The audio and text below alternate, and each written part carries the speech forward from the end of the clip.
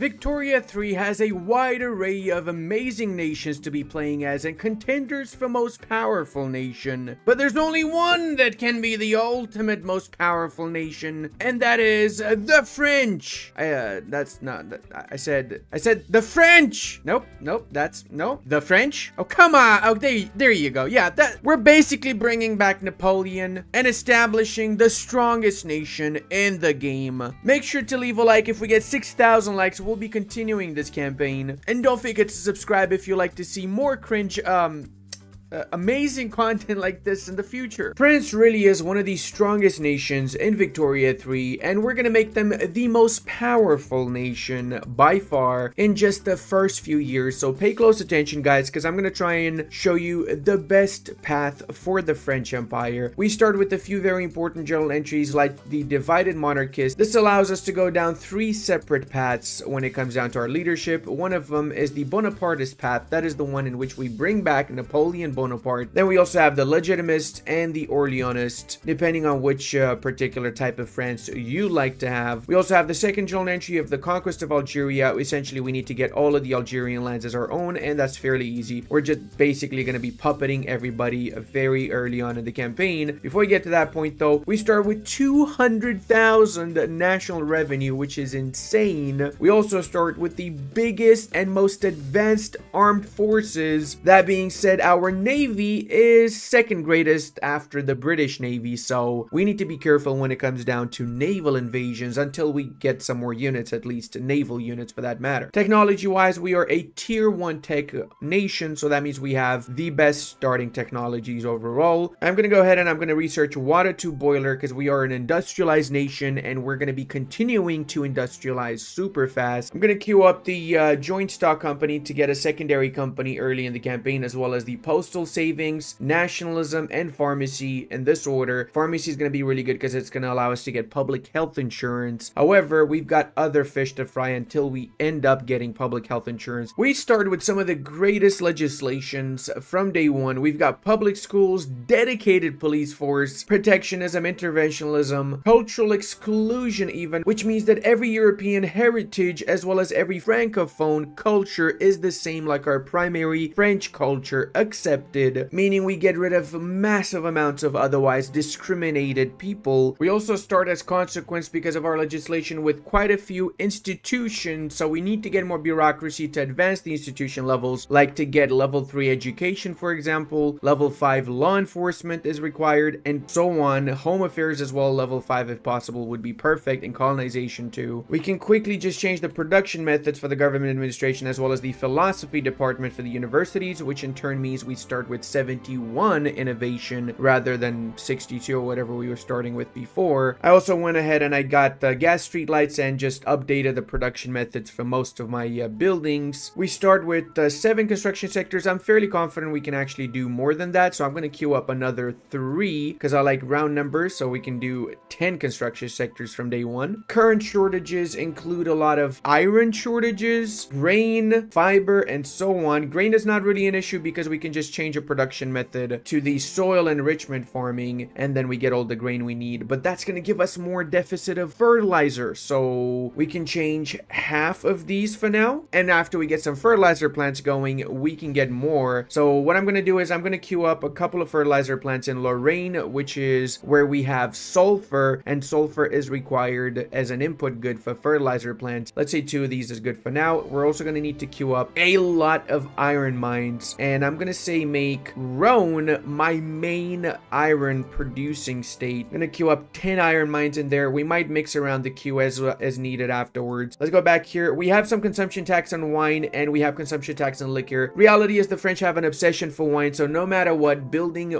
wine plantations is always going to be a massive profit for us, which is why I'm going to actually keep the consumption tax on there. I'm going to add some more on services, and I'm going to add some on luxury clothes. This apparently covers enough of our our income so that we don't have a deficit right now. We're also going to cancel the guarantee on the Belgians because we will actually be invading the Belgians soon enough. And let's do our interests here. We're going to go into the Niger, Congo, Ethiopia, South Africa, Arabia. All of this is actually rightful French clay. They just don't know it yet. One thing that the British have over us is their vast colonial empire. Look at the amount of puppets they start with. They've got the Canadians, they've got the Australians, the Indians, and this is actually where the big juice is. If we manage to make India break away from the British Empire, it's Jover for them. Now, to handle this iron shortage, we're going to be importing stuff from our friendly neighborhood Americans, Prussians, Swedes, and everywhere else we can actually import this from. We also start with the intelligentsia getting suppressed. We're going to cancel that. We don't want them to get suppressed. And we can, as the French, go for laissez-faire from day one. Let's go for that. This means that we're going to essentially privatize our entire industry, but it also reduces our loan interest rate by 25%. Because we're also a great power, we also get minus 50% loan interest rate from day one as a great power. So we're going to end up with minus 75% loan interest rate. So getting interest is really not going to be any sort of an issue. And it's going to allow us to scale up our economy to massive amounts. We also have 2% loan interest rate reduction from banking and another 2% from central banking. And we're going to get even more once we get mutual funds and so on. So essentially, we barely pay off any interest on taking loans. It's free money, everybody. I'm also going to go ahead and I'm going to be colonizing everything I possibly can, including starting my own little colony in Kenya. Now, of course, it's going to take 2,000 days for these colonies to finish, so it's really not amazing. But if we especially manage to get all three of the adjacent provinces to the sea tile in Kenya, then we prevent the British from going into here. And this is just like 5-6 million GDP and a lot of future rubber plantations that we deny the British from having. Eventually, we'll get level 5 colonial affairs, so we're going to get a lot more colonial growth rather than 2,000 per province days. We also do not have a power block, so we can start our very first peaceful French power block. Give it a proper French name and the historically accurate French fish, known for being very French and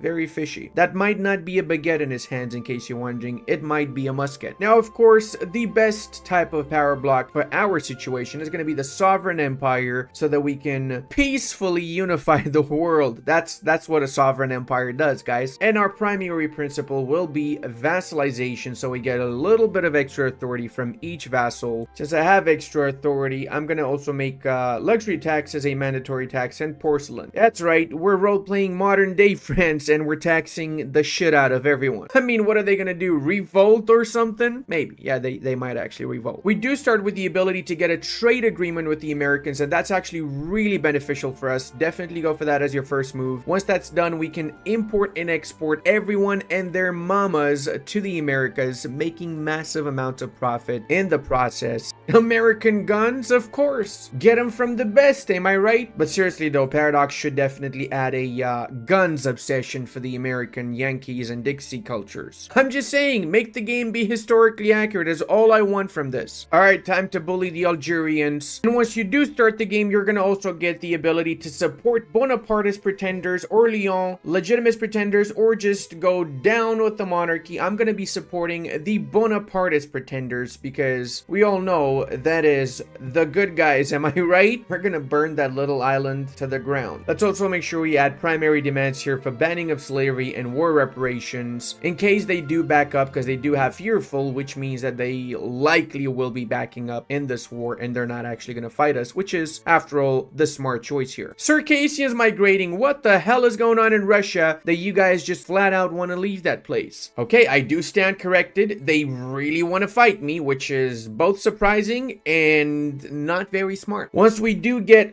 the conquest of Algeria done, we stop getting these little raids. The French Oran has been raided. Rebuild it. Their day will come for sure because we're literally attacking them as we speak. So their day is almost here, really. Constantine's done. Next, actually don't have any motor industry, so we're gonna need to queue up one. We're gonna build it up in Rhone. I'm gonna make Rhone one of the best states in France, just like historically. Everybody, when you think of France nowadays, you don't think, oh, Paris, Toulouse, or not Toulouse. No, you think Rhone. Am I right? It's just logical. All right, let's send way more units than we need to the front so we can bully Mascara into giving up as well without a fight. Oh, the British have declared me as their rival. Well, guess what, Britain? Britain, I'm gonna do the same to you. Why? Because I don't like you. That's why. I was gonna do the same to the Dutch and I don't know, the Ottomans maybe, because I'm gonna be attacking them afterwards anyway. We will need some friends. I'm gonna actually surprisingly get the Prussians as my friends and the Russians. It's totally not because I'm a Prussia boo. Come on, guys. Stop with these silly.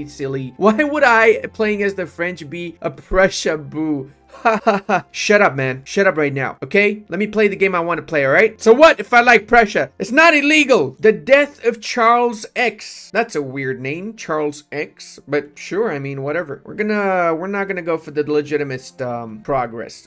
That's not what's happening here, boys. Wait, we were already on voting with laissez-faire? Hot diggity dog. That actually passed super fast. Now, let's also check the queue because we do need to get more admin buildings. So we're gonna queue up a few of these wherever we have really low taxation. Apparently, that is in Languedoc, so we're gonna queue up 2, 3 there. Plus, we're gonna get some universities. Now, the reality is, guys, with universities, you want to, at the very least, have 1 or 2 unis around every single state of yours, because not only does it give you innovation, but it also gives qualifications so that people can work in the whatever industries you want them to be working in, and they can be qualified for that. So once you have, say, 1 or 2 unis in every state, after that, get like 15, 20 unis in one state. Like in my case, that's going to be Ile-de-France, because that way we get the throughput bonus from having multiple universities in one state. I'm saying this because I've actually seen comments asking, do you build everything in one state or do you build everywhere? It's a combination of both. You don't really need more than 2 unis in every single state, but you definitely need to have like 20 or so in your main primary state to get the extra throughput bonus, essentially to get more innovation out of the universities in that one state. Oh, did my mascara fall off?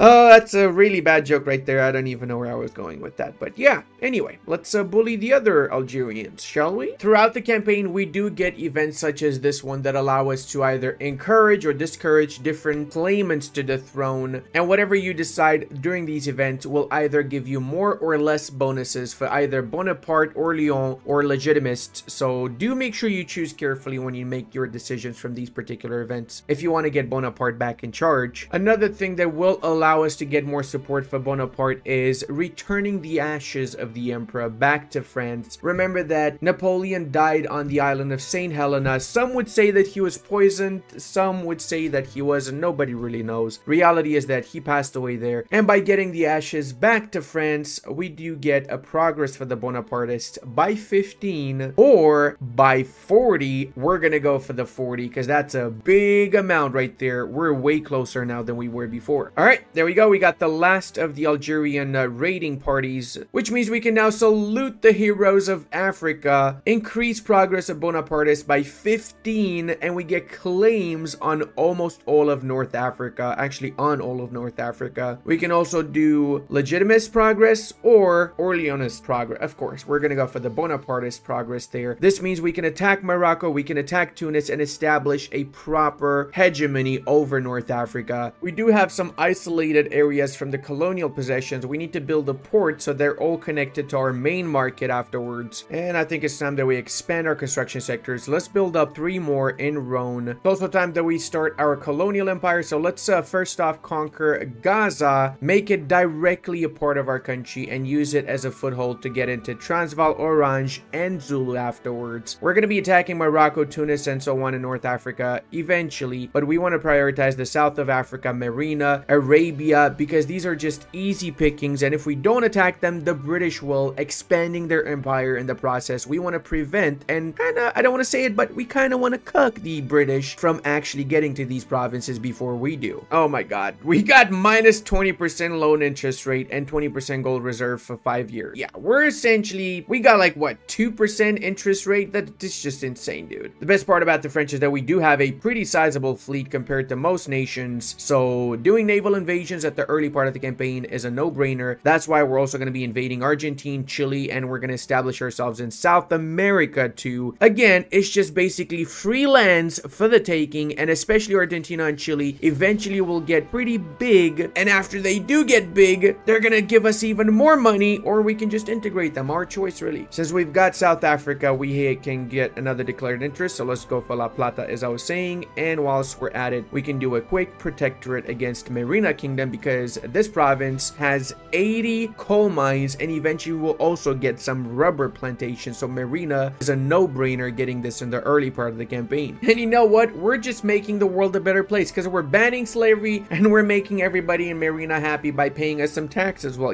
they need a purpose in life, okay? They need a purpose. Also, guys, I didn't say this before, but if we get 5,000 likes on this video, I'm gonna do a brand new Italy campaign where we play as either Two Sicilies or Sardinia Piedmont, and we form Italy, and we're gonna play Toll as crazy as them. Plus, if you guys want, but only if I see enough support in the comment section, I was thinking of doing an 1836 to 1936 stream where we play as Prussia continuously until 1936 on speed 2 or 3, depending on how the stream goes, so that I can explain everything, my entire thought process, and basically use that as a overall greatest beginner guide into how to min-max and get like 10 billion GDP as a nation, because we will likely get 10 billion GDP as the Prussians, since we'll be going for Super Germany. And with the current patch, you can actually do Super Germany in 3 years as Prussia, which is just wild. Marina, more like Murata. Yeah, I don't know what Murata is. It's just, I make up words a lot. Don't think about it too much. Let's just pretend Murata means people with funny hands. That's exactly what that means, really. Now, since we did get condensed engine pumps, one thing has happened, and that is we got way too much iron. So because we have way too much iron, we need to make more construction sectors. We got minus 5% iron, which is huge. So let's get another 5 construction sectors in Rhone. Now, we do have some shortages of tools also, so let's import a little bit for now, and let's also queue up some more tools. I'm gonna actually out-click one of these tools in Rhone to get that established, and then afterwards I'm gonna just queue up another 4 more right after the universities. Although I might bring these up before the universities. Let's see how it goes. And who would have expected we're winning this as if there's nothing in front of it. It's literally taking candy from a little kid right there. And look at that, we got laissez-faire. So that changes everything, because with laissez-faire we can get a second company. Of course, we're going to be going for the United Rhone Metal Producers. Plus, we're going to disband the initial company because we don't have enough prosperity for that. So we're going to get a second one, which is going to be the sulfur / coal mine here. That's also going to give us some fertilizer plant throughput. We also have a unique French one that we're going to get later down the line. It's not a priority right now. Dariago, we only have 20 infamy. So that means we have so much more infamy. We can spread the love around. And I'm looking at you, Argentina. You need a lot of love, don't you? Let's go ahead and make sure you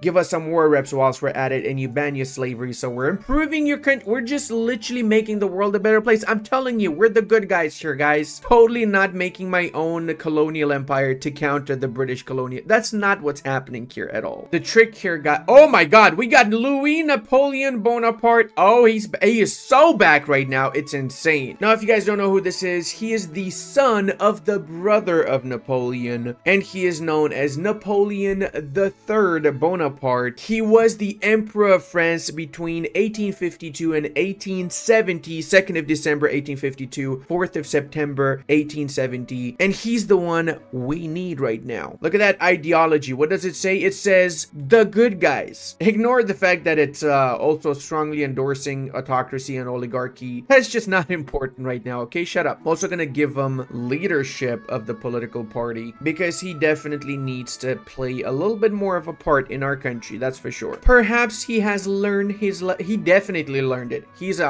a lesson learner, guys. He is 100% a lesson learner. All right, let's go ahead and make sure these guys are ready for the war. We're about to extinguish the flame of the Argentinians. Far too long have the people of Argentine insulted our existence by existing themselves. It's a massive insult. I'm upset. It needs to end, Argentine. You scumbags. Progressive Orleanis decreases by 1 every month. Yes, please. Oh my god, look at that. We're literally at half right now. That is just beautiful. World's fastest naval invasion imaginable. Let's go ahead and queue up a couple more of everything required to continue our industrial output. So let's say 3 more of these iron mines, 2 more tooling workshops, and even some logging camps we're gonna need in Rhone for that matter. Say 3 more, but before anything else, we do need to expand the railways in Rhone. I'm gonna do twice the expansion in Rhone so we have enough infrastructure for the nearby future. And I also forgot to make a port in Lorenzo Marquez so we actually have it connected to the rest of the country. I'm gonna also appease my government by going for free trade. Despite protectionism giving us some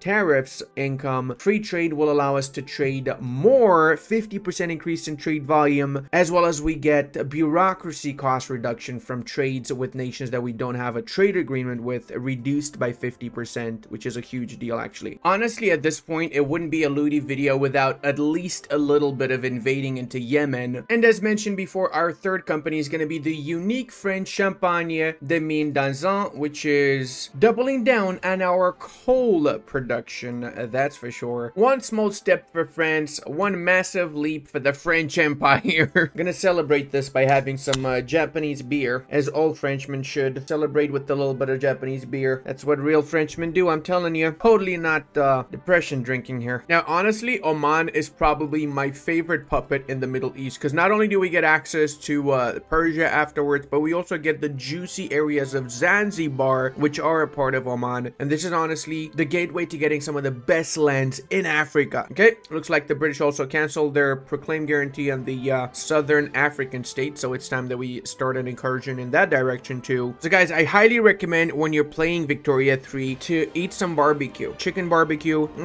with some baguette and cucumbers. Holy shit, is this delicious. Oh my god, how disgraceful. I'm eating whilst our great Emperor Louis Napoleon Bonaparte is back. Well, technically this is the first time that he arrived as our emperor, but the point is that we got Bonaparte dynasty back on, boys. He has the Restorer modifier, which gives him 50 popularity, and we have the greatest flag. Look how beautiful this flag is. It just screams Bonaparte to me, really. Now, in order to cement the house of Bonaparte, we need to make sure that we get enough support, and once we reach 120, we don't need to worry about any supposed other fictional dynasty. There can only be one emperor, and his name is Ludi. I'm a Bonaparte. I meant Bonaparte. I mean, to be fair, Ludi Bonaparte sounds pretty freaking good to me, if you ask me. As of patch 1.7, we can also do multiple wars at the same time, so we're going to be taking advantage of that, and we're going to be bringing Chile into the fray. Now, seeing as the Ottomans are in fact the sick man of Europe, I think it's also time for us to get back our North African holdings, which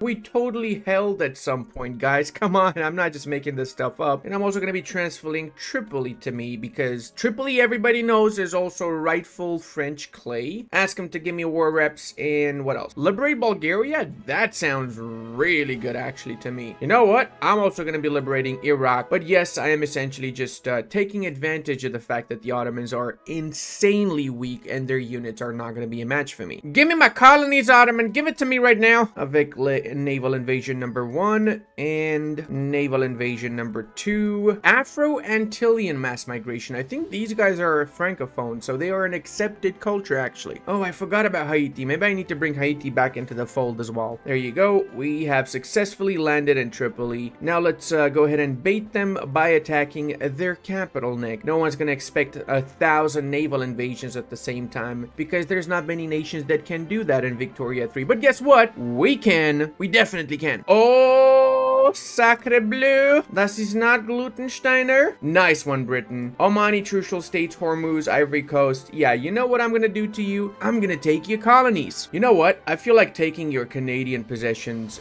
That should be really good, because then I'm gonna get all that income from the future massively overpowered nation of Canada, won't I? Plus, this was also rightful French clay a while back, so it's time we take it back for ourselves. It kind of chose a really great moment, because I don't have too much infamy to spare, so I'm only going to take very limited amounts of stuff, sadly. Cape Colony is a good one too, so let's go for that as well. Oh, I cannot add Upper Canada. Let's add South Australia. Why not? Prevent the Australians from unifying, I guess. Diplomatic play in exchange. Obligations. Oh my god, yes. Let's check what kind of shortages we have now. So we need a little bit more tools, paper, cloth, and furniture. Thing is, we also need to finish this war against the Turks as soon as possible, so I'm gonna need to send another naval invasion in the southern parts here of Turkey to quickly destroy and utterly crush these bastards. Trade agreement from Russia. Oh my god, you guys are the best. Like, I take back anything bad I might have said about you in the past, which probably was quite a bit. Classic British invasion getting stalled. See, this is what happens when you don't get help from the Americans, Britain. But you know what? They're our friends. Wait, they're even invading the Russians in multiple places? Oh my god, Britain, you are nasty. Finally, we managed to get a hold of the capital of Turkey so we can piece them out once and for all, so we can focus on the British, which has really taken a toll on our economy right now. We had to go on high taxation, which is not optimal. But hey, the Russians managed to land in Britain. Out of all the possible outcomes, the Russians did it, and we're now making big progress in taking our war goals. That's why if we manage to hold on to Istanbul for long enough and we peace out the Turks, then we're gonna be absolutely golden in the war against the British, because we can use another 120 units on those fronts afterwards. To be fair, the AI kind of chose the best moment to attack me, I'll be honest. I'm kind of impressed with the AI's decision making right there. Upset, but impressed. And we're capitulating the British. Oh my god. Oh, is that London? Is that why? Oh, dude, this is so good. I cannot believe this. This is one of the best starts to the French campaign ever. We're literally taking all of Canada, parts of Australia, and massively weakening the British Empire from day one, essentially. And I barely even try-harded in this one. Like, I genuinely did not even start this with any idea of try-harding it, really. There you go. We got liberated half of the Ottoman Empire, and we conquered the other bits for ourselves. And now we can send these armies to fight against the British in what is likely the ultimate battle of times. Come on, baby. You can do this. Come on. 63% advantage here. We got 189,000 against 38. They're not even defending their capital. What is this all about? Oh my god, dude. I am so freaking winning this. This is just the greatest freaking day ever. Honestly, this is by far my favorite French campaign I've had in Victoria 3 for quite some time now. And check it out, boys. Oregon transfer, Nova Scotia, everything in North America with the exception of the actual British domains, and Upper Canada, which we're going to get in the next war. And look at the division here in Australia as well. We are the ultimate cuck. Actual ultimate cucks, boys. And our economy just skyrocketed. We're going to be tripling our economy as a consequence. Let's go ahead and get a buttload more construction sectors. Oh, I forgot. I also have Cape Colony as well. Oh, this is just the best, my dude. Holy snaps. They changed their name to Quebec. Oh my god. Way better than Lower Canada, man. This is the real name of this colony, actually. It's Quebec, boys. It's Quebec, okay? Whether you like it or not, it's Quebec. Hey, Ludi, you don't pronounce like that, you son of a bitch. Shut up, man. How do you know?